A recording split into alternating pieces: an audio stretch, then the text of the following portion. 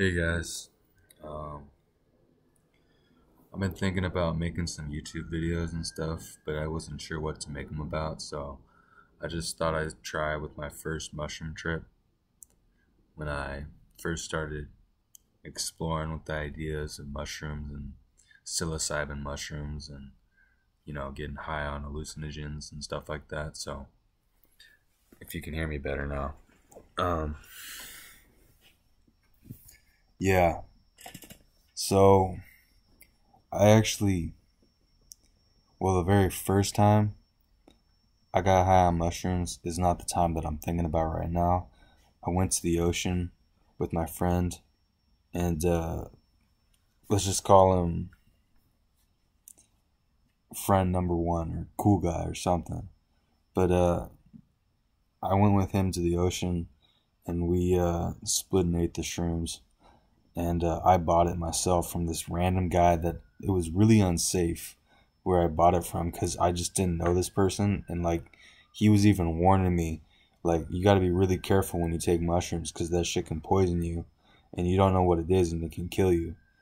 And so I didn't really take that to heart too much because I was just like, yeah, man, like you're not gonna kill me and stuff like that, you know. But like I wasn't like being like, I was probably like 16 and I wasn't like thinking in my right mind, 16 or 17, maybe 18, I don't know.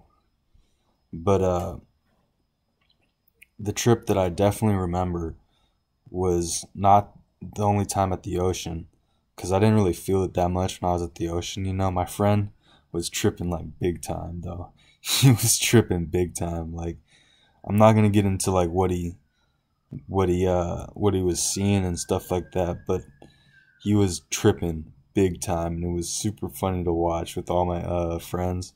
Because I wasn't the only one that went up there to the beach. I mean, I live in Washington, so like you only go to the beach in the summer. You don't really go to the beach in the winter because it's nasty and shit like that. So we went up there in the summer, or like I can't remember the year, but it was so long ago. I was probably like 17, 18. But the first time I really did a good amount of mushrooms by myself, and like I was starting to feel the effects, was when I went up to Tiger Mountain. And I had a car back then, so I would just drive to pick up these mushrooms and then just drive to Tiger Mountain with my bow staff and practice my bow staff and shit while I was on Tiger Mountain. And it was like super fun, man. Like, cause I was just by myself, nobody else to bother me and shit. And like, honestly, I felt like I was in communication with the animals that were living there. Like, there was ravens and there was crows. And I remember this one vivid connection with this raven that was floating tree from tree, kind of following me and shit, just keeping an eye on me while I was flying, you know?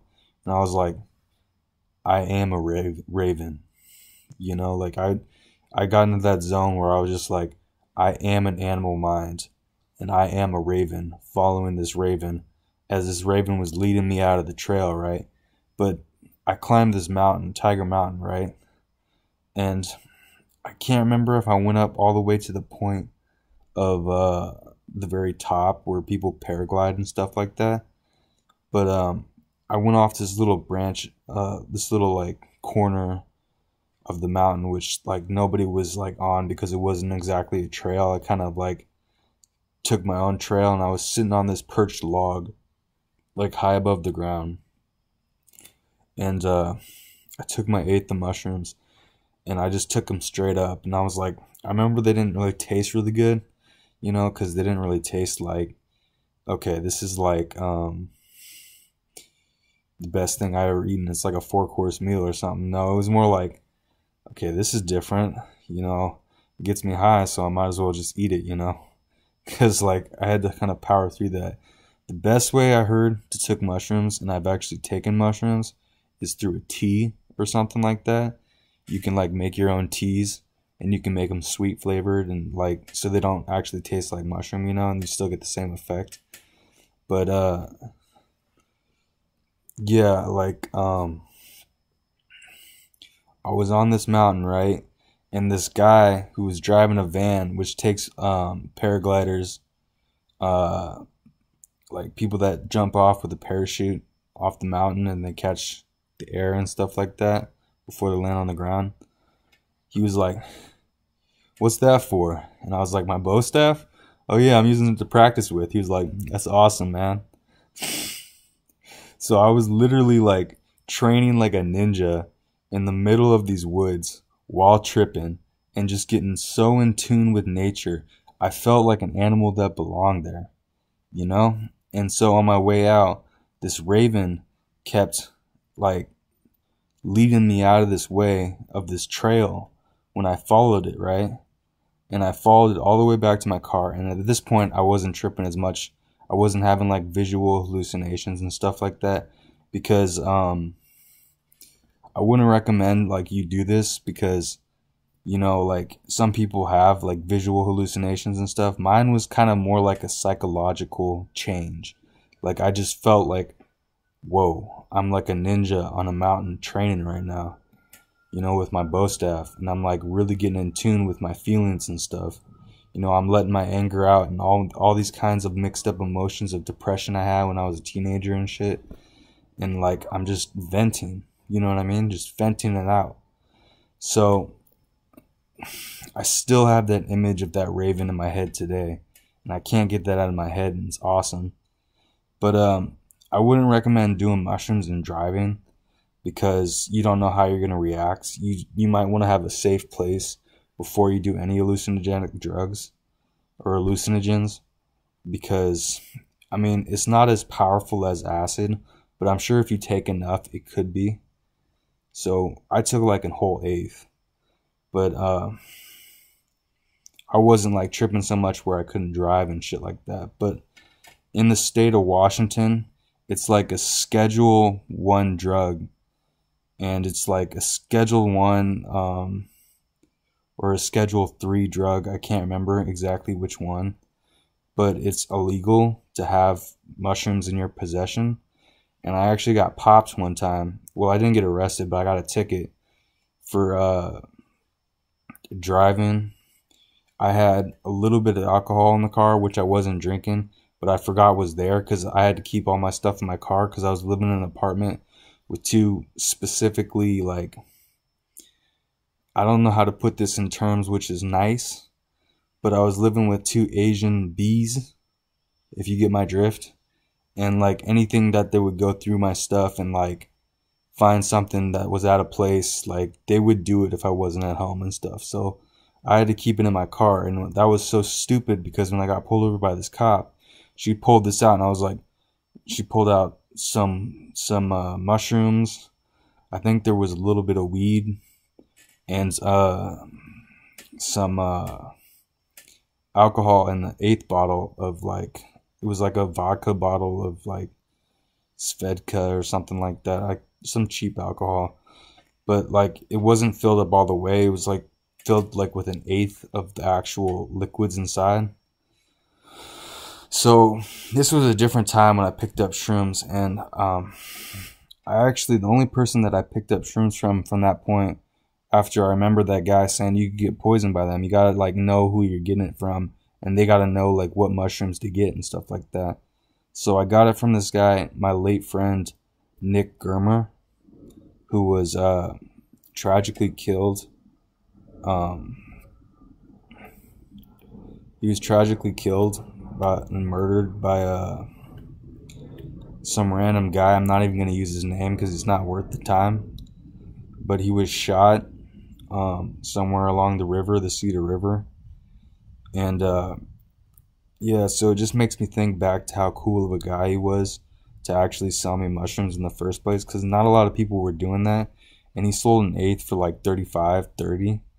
So I was like, that's, I think he sold it to me for 35, but like an eighth would probably go for $30. I mean, here in Washington, that's all I know about mushrooms. I'm sure you can get like an eighth for like $20 in like Oregon or something like that, like depending on like who's picking it and shit like that. I don't know. But yeah, so my friend died, and it was really sad. It still wears on me and shit like that, and I still think about to this day how cool of a guy he was, because I wasn't that wasn't the only time I tripped. I've also tripped on acid with him before, and I was with my late friends. Well, not my late friends, but he was my late friend, and we tripped on acid in his neighborhood before, and it was a pretty cool experience, after I got to know him and stuff. So yeah, I still miss him. Still think about him a lot. He wasn't the only friend that I know that died recently for me.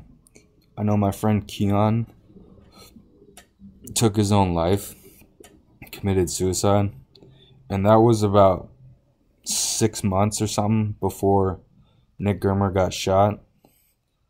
So, anyway, like before all this bullshit happened where my friends were dying, I was actually in a good headspace to do hallucinogenic drugs. I wasn't gonna like trip and have a bad trip or something like that.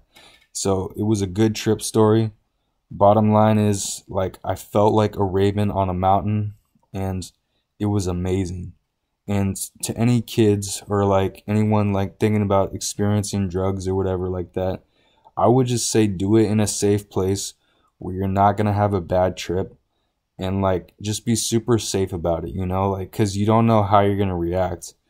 And like it's honestly like mushrooms, if you don't take a lot, it's not gonna like affect you like maybe acid would or something like that, but it's definitely gonna like change the way you think, for a little while. And honestly, like some of the things I've learned while I was on these mushroom trips stayed with me for like years, you know what I mean? Like, because I didn't do it that much often after that. And I would just be like, I don't know, I just felt really in tune with nature, if you know what I'm saying. So yeah, just do it in a safe place, like so you don't have a bad trip. I've heard different mushroom stories from different people, and they all kind of vary from person to person. Some say they had hallucinations, or they were seeing visuals or whatever it was. But I really wasn't seeing like too many visuals. It was more this feeling that I got when I was just like, okay, I'm having a lot of fun. You know what I mean? Like I'm definitely in the right place on this mountain by myself. Tiger Mountain, by the way, going up this trail. I feel pretty safe. So yeah, I just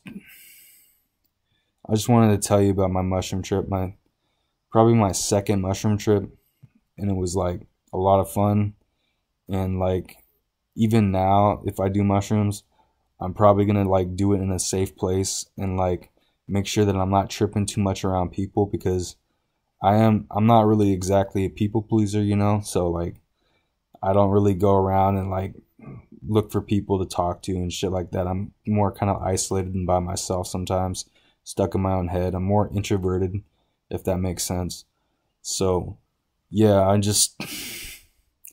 don't know, like I would say do it with some friends and go to the beach or something like that, because when I first did it with my friends on the beach, it was a lot of fun. And we didn't even have to drink alcohol after that. We were just tripping on mushrooms and shit. So it was a lot of fun, and I would definitely do it again if I had the chance. All right. I appreciate the time it took for you to watch this video. I thank you, and I hope you have a great New Year's for 2023. A new year. All right. Bye.